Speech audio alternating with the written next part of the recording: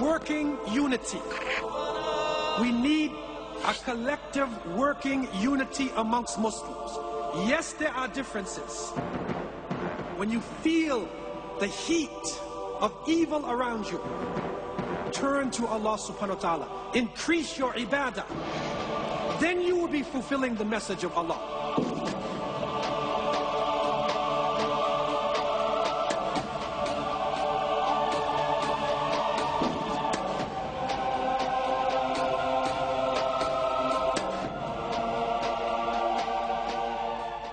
Bismillahir Rahmanir Rahim. Alhamdulillahi Rabbil Alameen. Wa sallallahu wa sallam ala khatam al-anbiya'i wal mursaleen. Sayyidina Muhammad wa alihi wa sahbihi ajma'een. Wa ba'd. I begin with the greeting words of the righteous. Assalamu alaikum wa rahmatullah. In Surah Ali Imran, verse 186, Allah has revealed, "You shall certainly be tried and tested in your wealth and properties, and in your personal selves, and you shall certainly hear much that will grieve you from those who received the scriptures before you and from those who associate partners with Allah. But if you persevere patiently and have the consciousness of Allah, fear Allah and hope in the mercy of Allah, then verily that will be a determining factor in all affairs." And so we seek refuge in the words of the Creator of the heavens and the earth. In South Africa, we have been living also on the front lines. Disease is ravaging our lands. Poverty is still taking a tremendous toll on the people. And recently, I was surprised to read in a BBC article, BBC Africa, the July to September edition, the article was called "God, Gospel, and the Dollar." And I was surprised to see how straightforward they were in dealing with the African continent. The article stated Africa is being colonized and Christianized all over again. It showed that thousands of missionaries who are even affecting foreign policy in major Western countries are pouring into the African continent. A Ghanaian-born head of the New York-based African Development Institute, Kwame Okono, he stated, "This is not so much a colonizing of land as it is a colonizing of the mind. It is a mental attack." Sharon Pompele of the Southern Baptist Convention, she spoke straightforward, and they put it in the article. The evangelicals' greatest opponent in Africa is not tradition, it is Islam. Africa, she says, is a spiritual battlefield. And so the focus shows us that what is happening around us, and I dare to take this a step further, not only in Africa, but all over the planet. It is a spiritual battle, a battle for the souls. It is a mental battle that has different forms, different manifestations in different parts of the planet. Why would they consider Islam the enemy? When we look on the African continent and much of the world, we find spiritually people are confused. Man worship is on the rise. Magic, the Sahara, magicians are rising up in all countries in different forms. There is a spiritual vacuum, but Allah subhanahu wa ta'ala has given us Iyyaka na'budu wa iyyaka nasta'in. Straightforward, you alone, Allah, do we worship, and from you alone do we seek help. Islam is not an attack, it is life-giving. And for us in the southern region, And in many parts of the world, we see clearly people transforming in front of our eyes. It is a life-giving way. In the economic sphere, the system of usury and interest is killing us. The domination of the bankers, the inequalities of the rich and the poor. This poverty is stripping human beings of dignity. And we see it, harsh poverty. And we're hearing now about Niger and Mali, millions of Muslims starving to death. And you have to realize that for many people, the bottom line is not the fact that I'm wearing a turban. The bottom line is that Islam is life-giving, an interest-free system that would liberate this planet. In the social sphere, alcohol, gambling, it's killing us. Drugs are ravaging all of our communities. Go to the younger generation. See what the problem is that they are facing. And people who cannot take the pressure are resorting to drugs. Islam is a life-giving way to take a person out of a drug habit, to take a person out of addiction to gambling, to purify their life. This is not the enemy. This is the savior of humanity. In areas of health, we have seen with our eyes the life-giving virtues of Islam. In some parts of the southern region, 1 in every 3 people is HIV positive. 1 in 3. But when a person takes tahara, purification into their life, purifies their belief, purifies their body, purifies their home, purifies their sexual relationships, they have a shield against the scourge of HIV/AIDS.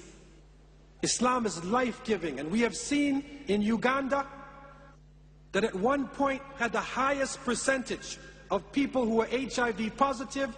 The Muslims took the lead, implemented Islam, and they were able to lower the percentage of HIV faster than anybody else on the face of the planet Earth. Islam in the family. It is the last hope for the family. In Canada, I just returned, and the people in all the religious communities are reeling with the passing of a bill called C-38. This is the same-sex bill that is passed, where 2 men or 2 women in a relationship would get all of the protection, all of the rights of a married couple. And people are in a state of confusion. But Islam is life-giving, in that it clearly shows that a man is a man and a woman is a woman.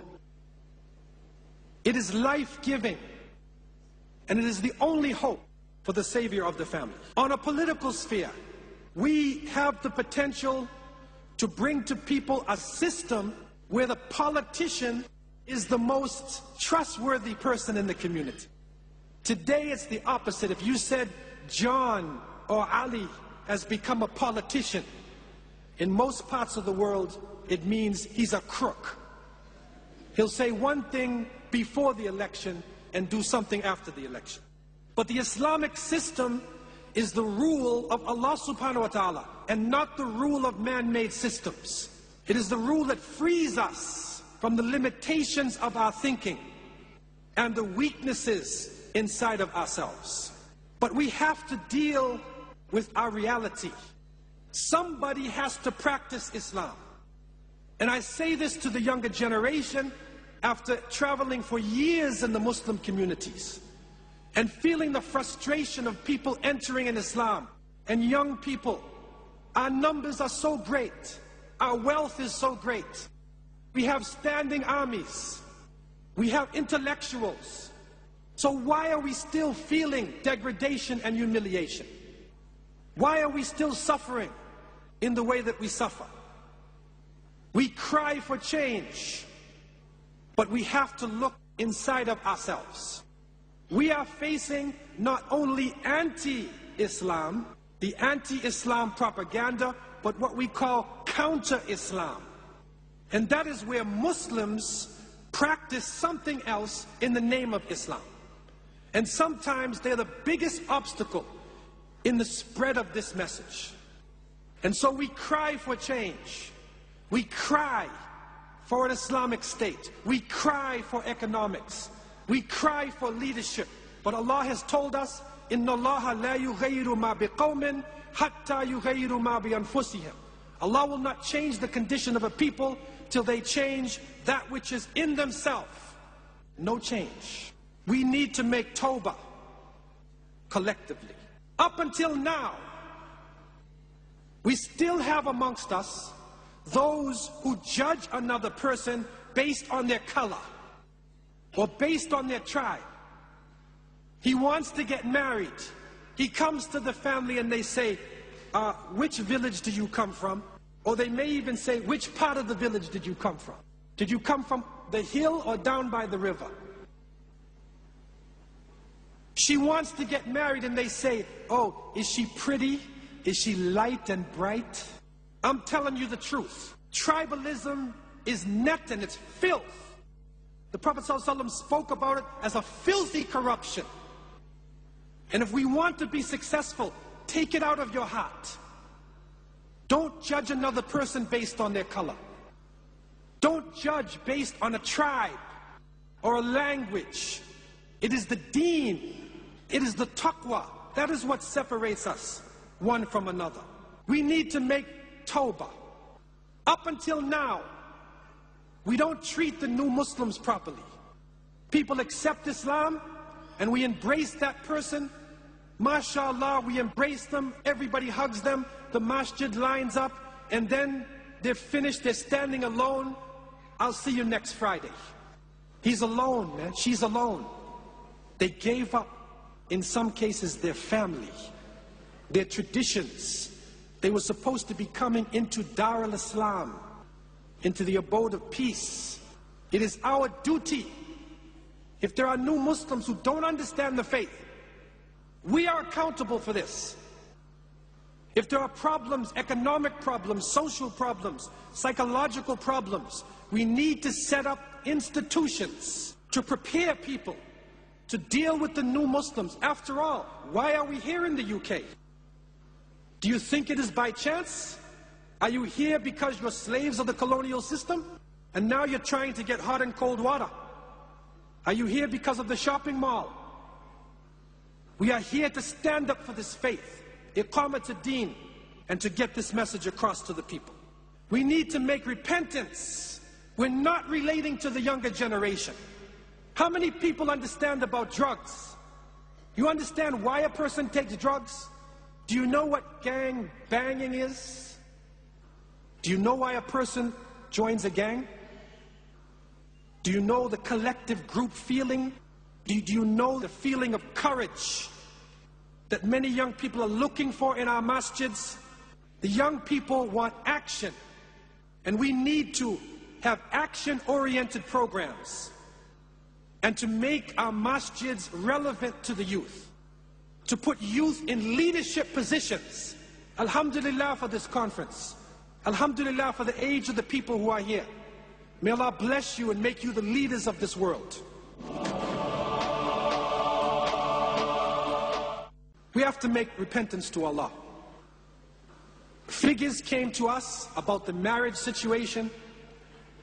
1 in 15 families are divorced. It's not only the non-Muslims, it's hitting our community. What happens to a woman who is divorced? Who is to take care of her? What happens to her children? Is there a stigma that is put onto the woman? We still oppress the sisters. We talk about liberation. We bring the ayat and the ahadith, but we need to empower Muslim women. Alhamdulillah for the sisters who spoke out. Alhamdulillah. We need to empower Muslim women within Allah subhanahu wa ta'ala. How do we go about this? I leave you with 7 points. Number 1,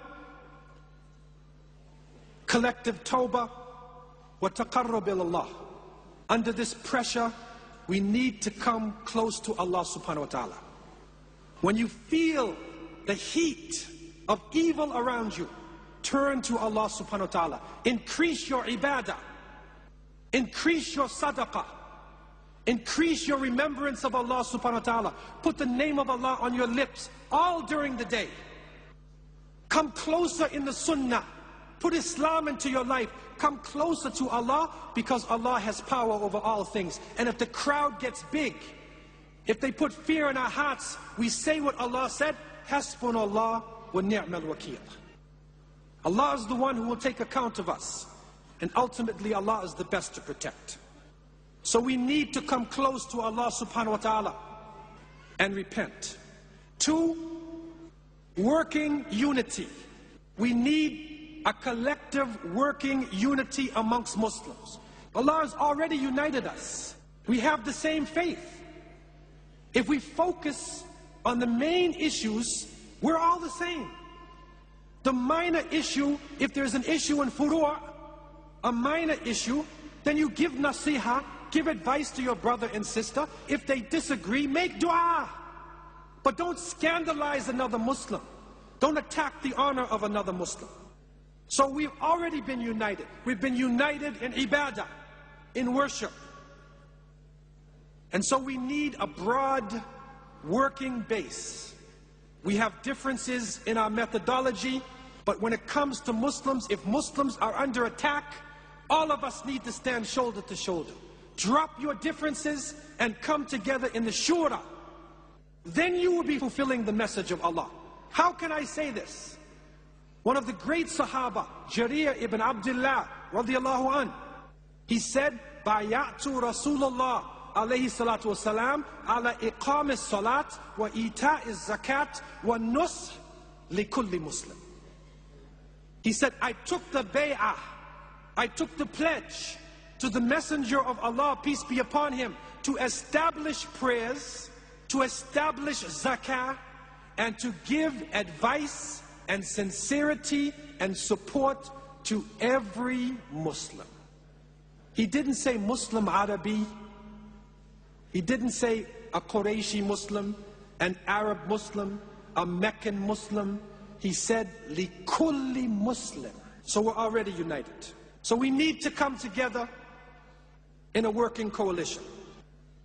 Number 3, we need to empower Muslim women in the leadership.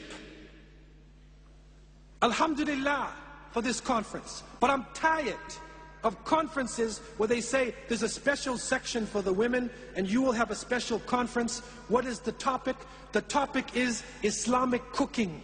What is the latest samosa? Let the sisters study Tawheed, study Tafsir, study Hadith, study everything that the brothers are studying, and you will find in many cases they will come with conclusions that are closer to the truth than ours.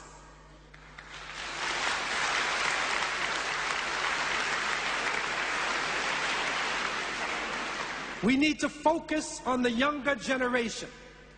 Provide halal alternatives.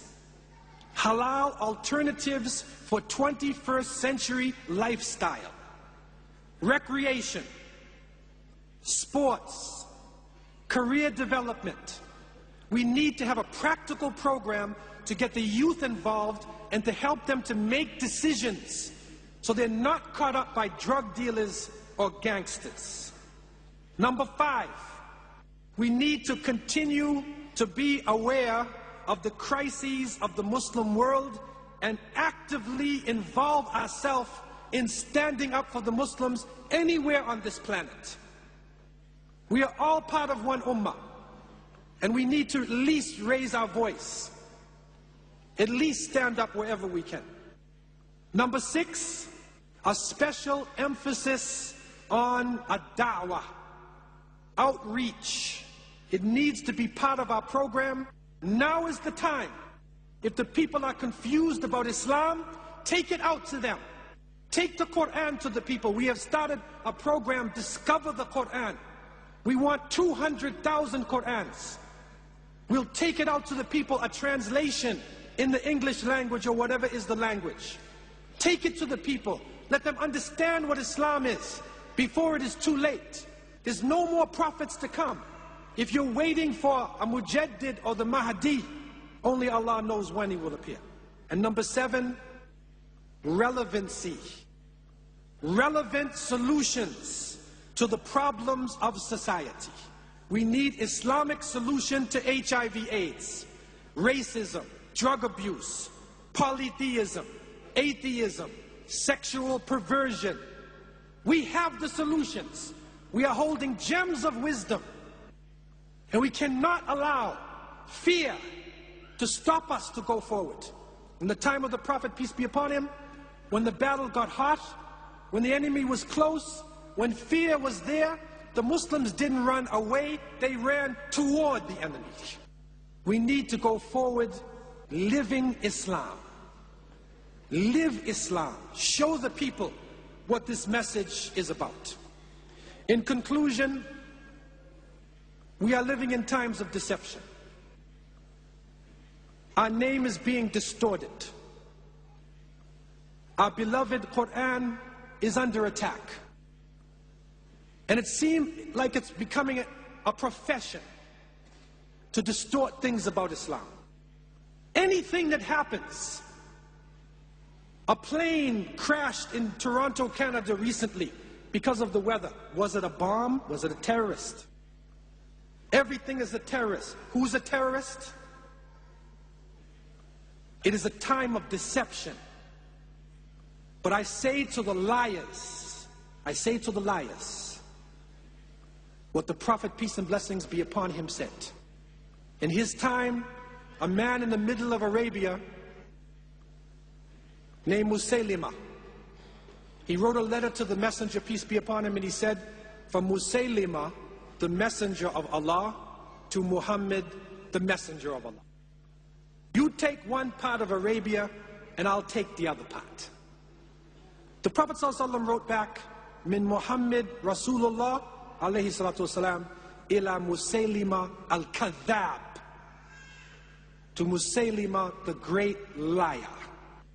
What did the Prophet, peace be upon him, say?